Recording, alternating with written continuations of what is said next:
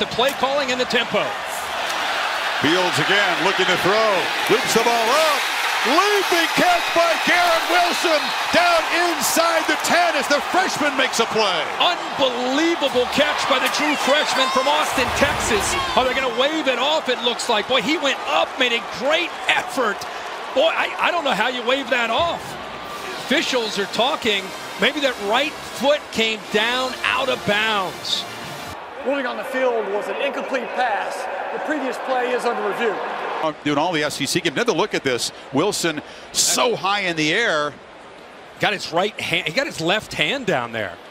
Looked like his left hand may have touched before the right foot came down. Watch the hand come down there. There's the elbow touch. Yeah, yeah. I think the right elbow is what would put him down and inbounds. Yeah. I don't see an elbow. The right elbow came down, but I think it came down after the foot. The only thing that came down was the left hand. Bill LeMonnier is our ex-official authority in the booth here. And Bill, I guess it's whatever touches the ground first here they're looking at. Exactly. There's no requirement for the feet.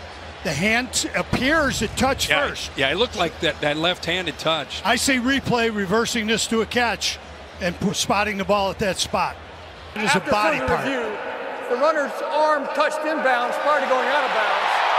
Therefore, we'll have a completed catch at the 5.5-yard line.